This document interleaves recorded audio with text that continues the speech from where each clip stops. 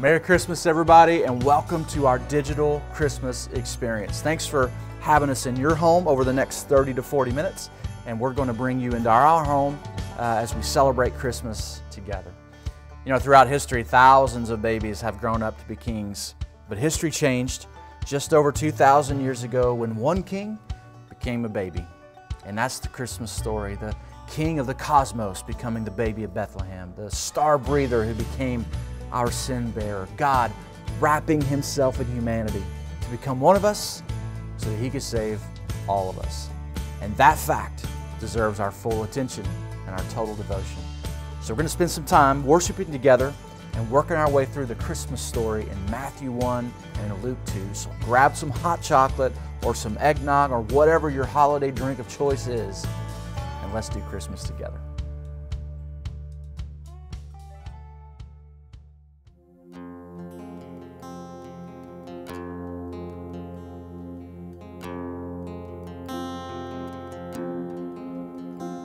What child is this who laid to rest on Mary's lap is sleeping, whom angels greet with anthems sweet, while shepherds watch are keeping?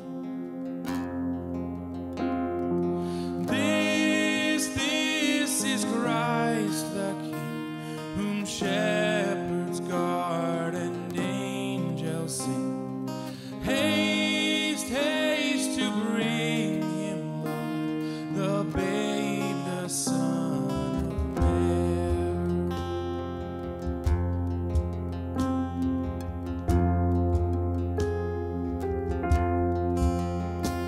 So bring him incense, gold, and myrrh. Come, peasant king, to own him, the King of kings. Salvation brings.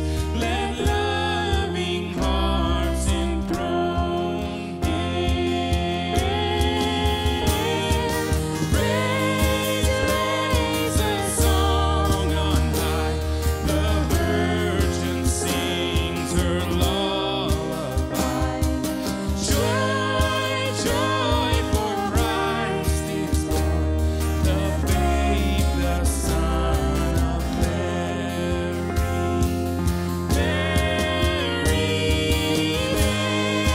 This is Christ the King, whom shepherds guard and angels sing. Haste, haste to bring him, Lord, the babe, the Son of Mary.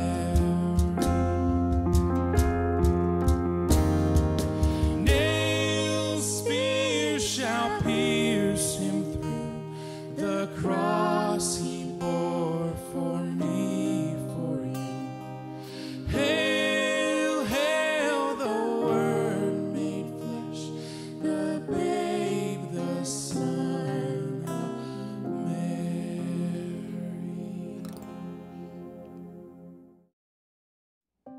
Well, hey everybody, welcome to the Spradling home and to our Netflix fireplace.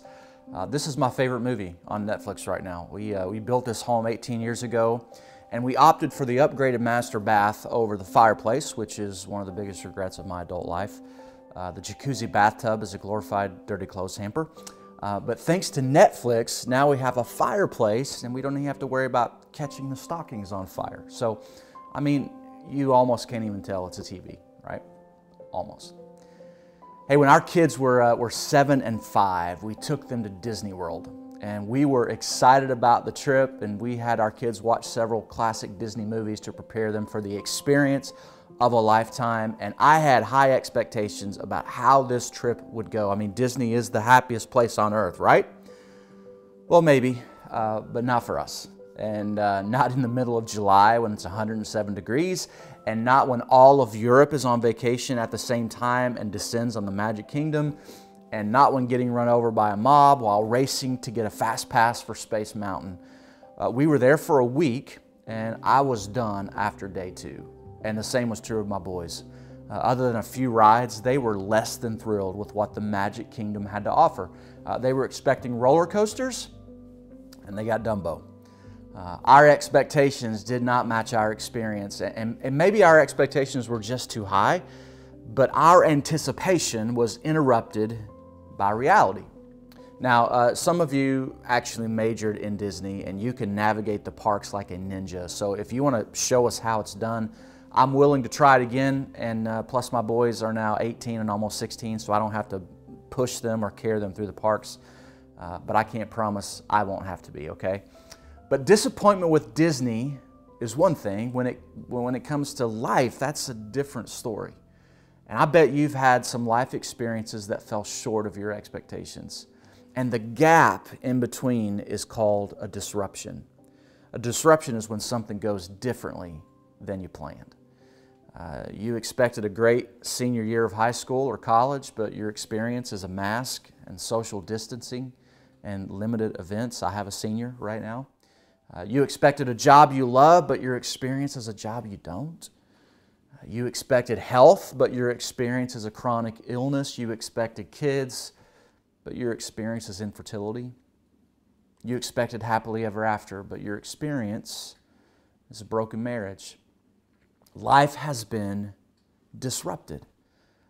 Dreams have turned to disappointments, and you find yourself living in the gap between your expectations and your experience. And 2020 has been that way for all of us. Nothing has gone the way we thought it would go this year. We turned the page to a new decade on January 1st, and 2 months later we found ourselves wanting to close the book altogether. Like 2020 has been one giant disruption, one experience after another falling short of our expectations.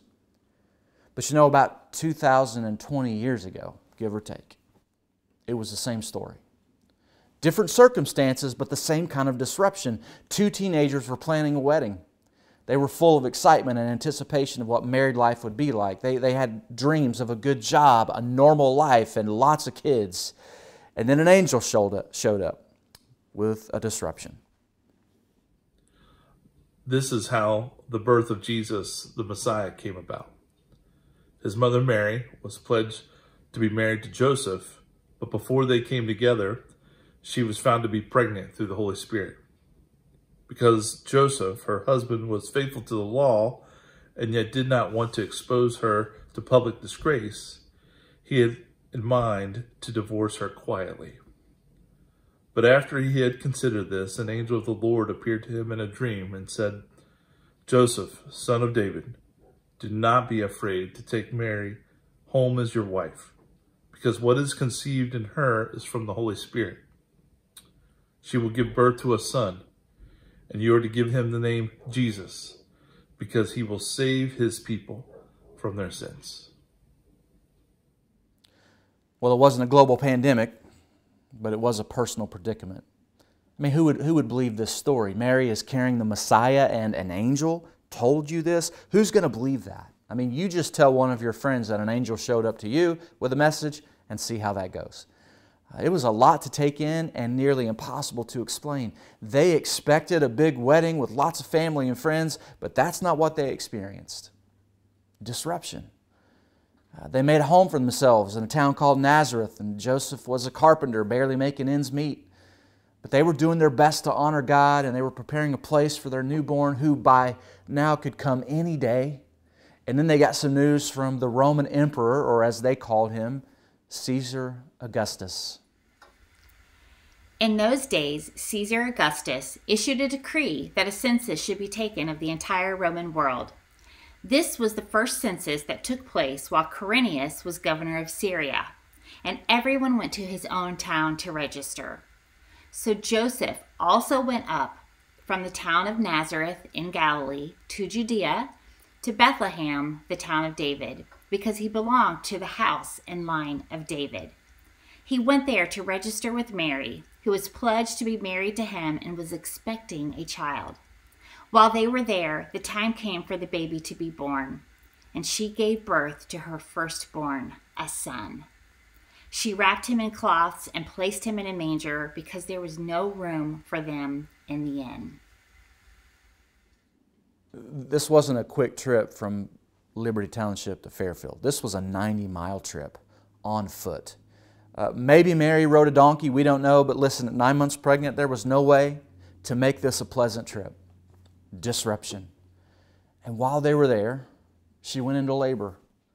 Now, when that happened with our first baby, I drove like a madman to the hospital, and they ushered us into a room with a nice bed and a TV, and they came in every 10 minutes to check on us. And a few hours later, our parents arrived, so we had our family with us. We were comfortable, or at least I was. I'm not sure about Janelle. But Joseph didn't book a room on Hotel.com in advance, so there was nothing available except a cave around the corner where the animals were kept. I don't think that's what they expected. But that's what they experienced. Disruption. And just on the outskirts of Bethlehem, there was a group of shepherds doing the night watch. And there were shepherds living out in the fields nearby, keeping watch over their flocks at night. Shepherds weren't fond of disruptions. They were charged with watching sheep sleep. Now, when we can't sleep, we count sheep. They stayed awake, counting sheep. A disruption was no good in their world. It usually meant a wolf or a mountain lion was looking for a meal, or it meant that a sheep had wandered off. The best report they could give to their supervisor the next day was that nothing happened. There were no disruptions. A quiet night was a good night for a shepherd. But this night would be anything but quiet. An angel of the Lord appeared to them, and the glory of the Lord shone around them, and they were terrified. It's what happens when we're disrupted. We're terrified. When our experience doesn't match our expectation, it often causes fear. It's unsettling, it's unnerving, and we're not quite sure how to respond or what to do. Kind of sounds like 2020, doesn't it? We're afraid of a virus we know very little about. We're afraid of a vaccine that's been created in less than a year. We're afraid of losing our job. We're afraid of losing our retirement. We're afraid of losing someone we love. We didn't expect a global pandemic. We didn't expect an economic disaster. We didn't expect to have to keep our distance from our friends and our family. But this is what we're all experiencing, a disruption. And here's what you need. Here's what I need. Here's what we all need. In the middle of the disruption, we just need somebody to show up and say, it's gonna be okay. We need somebody to step in and bring us some good news. And this is what happened to the shepherds. But the angel of the Lord said to them, "Do not be afraid. I bring you good news of great joy that will be for all people. Today, in the town of David, a Savior has been born to you. He is Christ, the Lord. This will be a sign to you. You will find a baby wrapped in cloth and lying in a manger." And then suddenly, a great company of the heavenly host appeared with the angel, praising God and saying, "Glory to God in the highest, and on earth peace to men on whom his favor rests." Peace. It's God's remedy to disruption. And you can't get peace anywhere else. You can't buy it. You can't drink it. You can't make it. You can't earn it. It's a gift from God to those on whom His favor rests, and the good news that will cause great joy is this: His favor rests on you. God loves you more than you can ever imagine. COVID may be the biggest disruption of our lifetime, but it's not the only disruption. I mean, disruptions have been part of people's stories literally since the beginning of time. Just go back and read the first 3 chapters of Genesis. Life is one giant disruption. One expectation after the next being shattered by reality. But woven in between what we expect and what we experience is a message lying in a manger. Like Jesus is a message of good news. He's a message of peace, a message that God's favor rests on you even in the middle of your disappointment, a message of God's extravagant love. The Christmas story is a story about God stepping into the middle of our disruptions to show us His compassion, to show us His love, to show us His grace, to show us His favor. And the good news isn't that God gives us peace. The good news is that God gives us His presence. And it's His presence that brings peace. And that's why Jesus came, to be one of us so that He could be with us so that we could have peace. Without Jesus, life is a disruption with no redemption. But Christmas is a reminder that we aren't without Christ, that He is with us. It's a reminder that God's favor rests on us and that His peace reaches in us. Whether it's COVID or cancer, death or divorce, addiction or anxiety, life is a battle. And it's been that way since the fall of mankind. Experiences constantly falling short of expectations. And so God disrupted our world with a baby so that He could redeem our disruptions. When the angels had left them and gone into heaven, the shepherds said to one another, "Let's go to Bethlehem and see this thing that has happened, which the Lord has told us about." So they hurried off and found Mary and Joseph and the baby, who was lying in the manger. There was chaos in the fields outside Bethlehem that night. It's what happens when angels show up. And I don't know what the shepherds expected when they got to the stable, but what they experienced was the peace of a sleeping baby. And I know that Bethlehem and a stable weren't what Joseph and Mary expected, but Jesus had arrived. And that's all that matters. You know, there's really nothing more peaceful than a sleeping baby. And sleeping babies have a way of silencing everything. Like you talk quieter, you walk softer, you hear things you'd otherwise never notice, like the ticking of a clock or the crackling of a fake fireplace, the inhaling and exhaling of our lungs. It just oozes peace. It's almost like God did that on purpose. Like the best way to show us His peace was to come as a baby. So let's let that peace soak in for a minute as we sing one of our all-time favorite songs.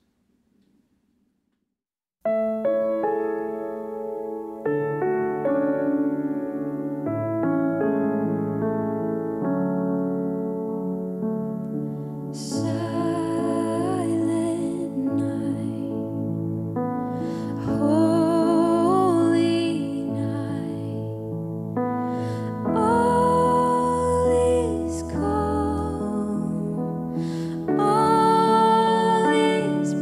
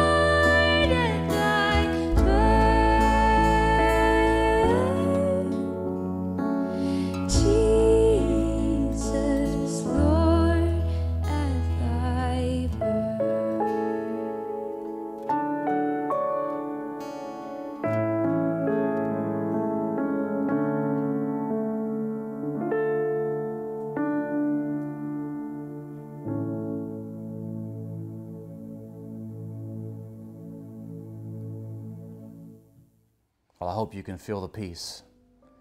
I don't know what kind of mess you're dealing with or what kind of chaos COVID has dropped on you. I don't know what's been disrupted in your world. But what I do know is that Jesus is here. And that's all that matters. And our goal at Centerpoint is to help you find and follow Jesus, because we believe that everything changed when He stepped into this world nearly 2,000 years ago, and that He can change everything when He steps into yours. And if you want to know more about what it means to follow Jesus, we'd love to have that conversation with you. Just text the word decision to the number on the screen, and someone from our team will reach out to you soon. Hey, thanks for spending part of your Christmas with us. And from all of us at Centerpoint, we want to say, from our homes to yours, Merry Christmas, Centerpoint. Merry Christmas, Centerpoint. Merry Christmas, Centerpoint. Merry Christmas, Centerpoint. Merry Christmas, Centerpoint. Merry Christmas, Centerpoint. Merry Christmas, Centerpoint. Merry Christmas, Centerpoint. Merry Christmas, Centerpoint. Merry Christmas. Wishing you a very Merry Christmas, Centerpoint family. Merry Christmas, Centerpoint. Merry Christmas, Centerpoint. Merry Christmas, Centerpoint. Merry Christmas, Centerpoint. Merry Christmas, Centerpoint. We love you. Merry Christmas, Centerpoint. Merry Christmas to you and your entire family. Merry Christmas, Centerpoint. Merry Christmas, Centerpoint, and a very happy New Year.